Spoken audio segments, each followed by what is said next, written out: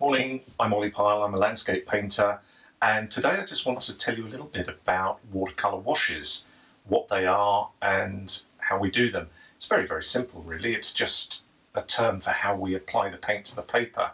And I'm going to show you three main types of washes and then two different techniques for applying paint to the paper. So stay tuned and let's have a look at them.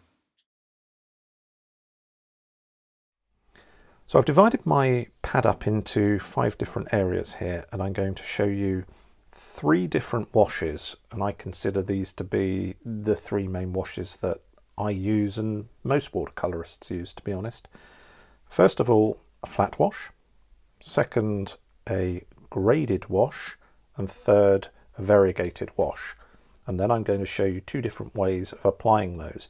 And when I'm talking about a wash, all I mean really is how we apply watercolour to the paper, and that can be a big area like the sky or field or a hill, something like that, or a small area like the side of a boat or a cottage roof. Doesn't really matter how big it is. When you're applying watercolour to the paper, you're making a wash. So for the flat wash, I've mixed up quite a nice big pool of ultramarine blue here, and all I'm going to try and do is cover this area here in a flat colour. Make sure you lose plenty of paint here because you want it to be running down the paper. See this bead that's collecting here? It's perfect. You need that, and you need to paint into it and bring the paint down the paper. It may look as if it's running out of control, but it's not. That's fine. You need to have this amount of paint to get a nice flat finish. Make sure you've mixed up plenty of paint before you do it, and you should be fine. Now this might look a little bit boring, and you might think, well, I'd rather be painting, you know, a nice landscape or seascape or something. Well, yeah, for sure, but unless you can master how to make a lovely flat wash like this, you will struggle when you go to make a bigger painting, because this technique of painting a flat wash, going from the top of the paper to the bottom and getting a nice smooth finish, is absolutely critical to developing your skills in watercolour and being able to paint and make it look nice and transparent.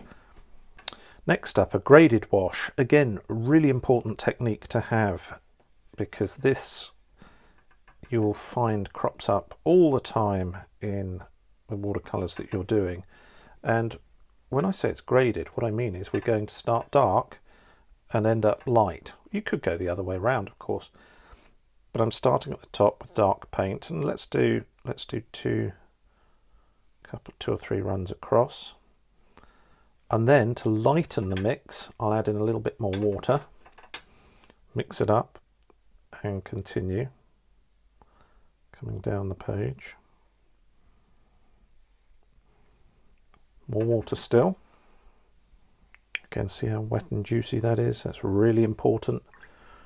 Again, more water. I keep adding it to lighten this wash. So I come down towards the bottom of the paper. And you'll see when this dries up, we'll have a lovely graduation from dark to light. Variegated wash. I'm going to start with blue.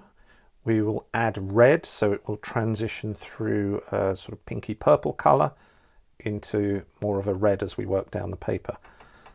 Let's have a look at that. I'm going to start off with a bit more blue, I think.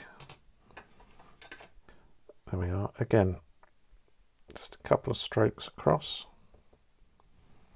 Then add in a little bit of red, not too much. You don't want to go crazy here. This is a smooth transition. A little more red. And as you can see, it's slowly moving into a purpley, lovely purpley colour actually. It's cadmium red I'm mixing in, a little bit more. And the key is a little bit at a time. Don't go too wild with this, otherwise you'll end up at red far quicker than you envisaged. A little more red. And as you can see, we're now moving well away from blue towards the red end of the scale. I'm just going to add a little bit more water because I'm adding more pigment all the time. It's getting tonally darker, so I'll add a little bit more water just to keep it a little bit more even.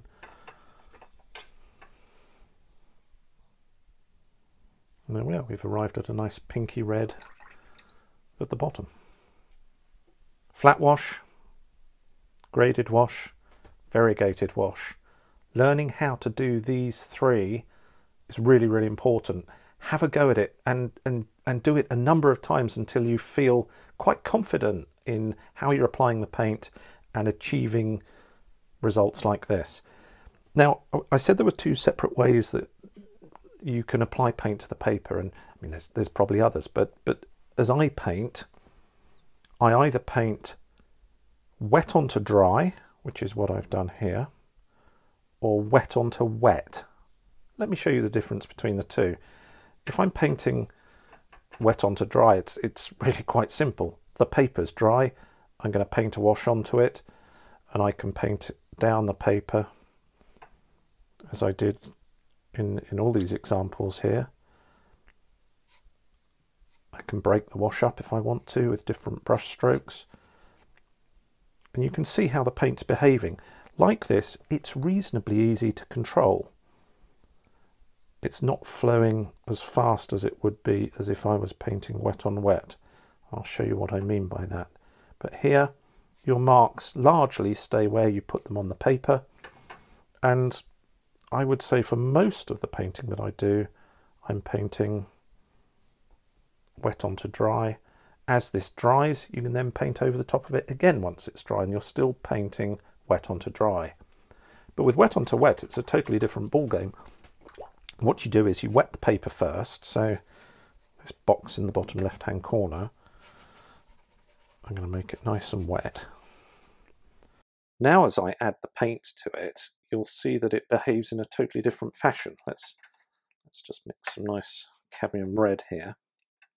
I would probably want this to dry up a little more if I was doing a painting, because it'll run everywhere. But as you can see, when I make the mark, totally different to wet onto dry. It's a little bit uncontrollable.